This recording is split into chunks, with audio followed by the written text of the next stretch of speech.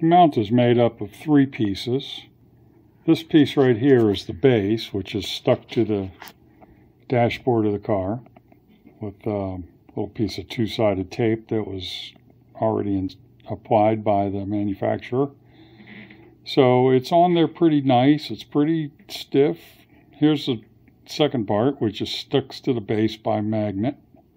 You can move it around any way you want. Set angle. It sticks really strong. It's a very strong magnet. Here's the case of my phone. I put a little piece of, it's a little piece of metal. It sticks to the magnet again.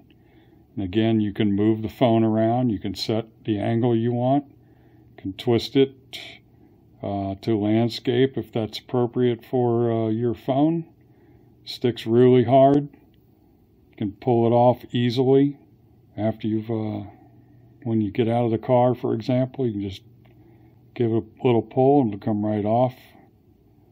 Just like that. That's all there is to it. Stick it on there. Holds really strong. Of course, normally my phone would be inside the case, but I'm using my phone to actually shoot this video.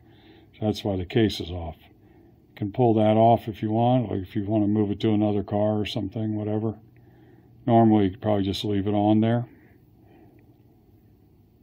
Stick the phone on, ready to go.